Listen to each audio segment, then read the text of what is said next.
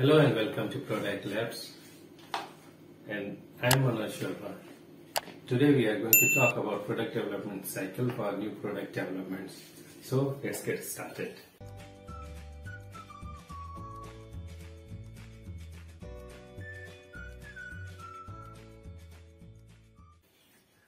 So new product development cycle, how does it work? What are the basic development stages? And where does it start from, where does it end, and what are the middle stages, and all those things we'll be covering in this particular video. So stay tuned with me in this video till end to understand the end-to-end development cycle. Normally when we ask somebody how do we develop a product, so generally answer we get from somebody is like, okay, we get the requirement and we start making the models and all those kind of answers we start getting. But actually there is a systematic approach for that. So that approach, how does it start? So that is what we'll be talking about today. So let me talk about the various steps involved here. So first is define the problem. So we need to define the problem. What is the problem we are going to solve through that particular product development? Second is define the requirement specification of that particular problem. So once we define the problem, we need to define the specifications and the requirements of that particular problem. Once the requirements and specifications are defined, then only we move on to the solution part of it. And once the solutions are started, we just don't start on only one solution. We generate multiple solutions of it, and then we figure out which particular solution is the best for that depending upon the constraints we have. There might be different constraints depending upon the requirements.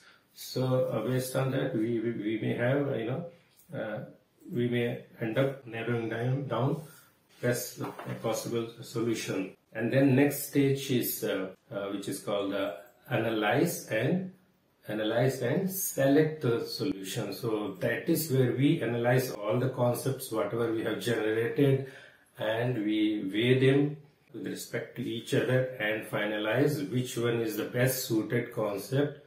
So how selection criteria work, I mean to say the Pew matrix or weightage matrix, that is entire different topic altogether, and sometime I'll be making a separate video for them. You can learn from them separately.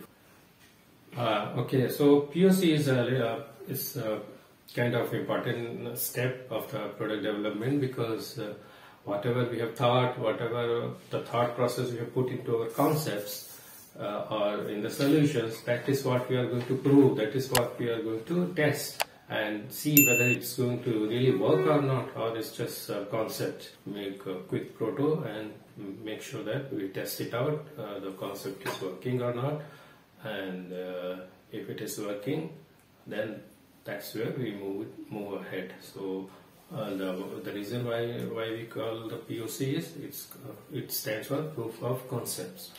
So yeah, so I hope the idea is clear. That's all about POC. So let's move on to the next level. So guys, once your POC is proven and prototype is done, and you have much confidence that you can go ahead with the concept you have generated. So I think that's the great news for you and your management.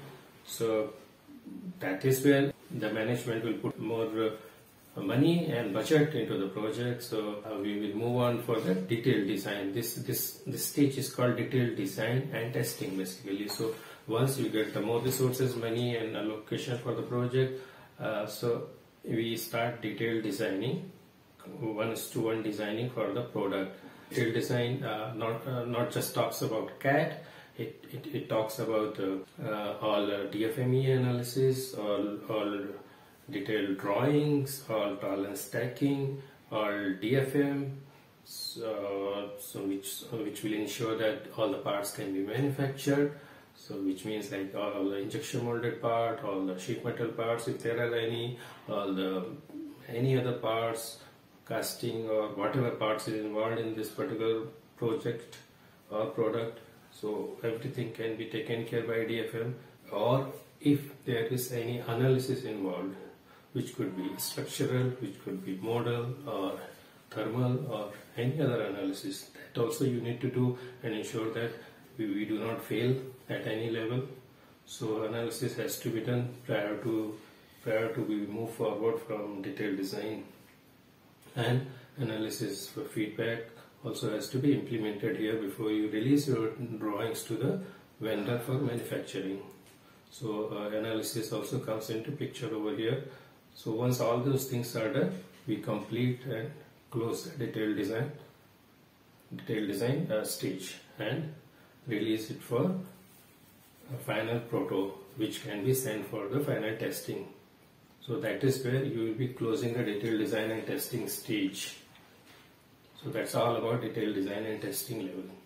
Alright, so we have finished all the stages except the design release.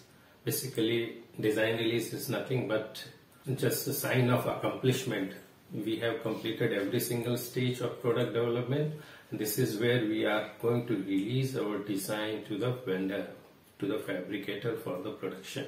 So that's all about product development cycle. I hope guys you must have understood what does it mean, what are the basic and primary stages of product development, and what are the criteria of each and every single stage, and what are the basic requirements of every single stage, what do we do at every single stage. So I hope it will help you in your personal career and in your personal project as well. So you please post any comments if you have any questions regarding this. I will be happy to answer you.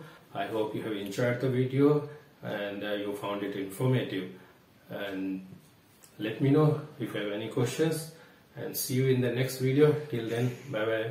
Thank you so much.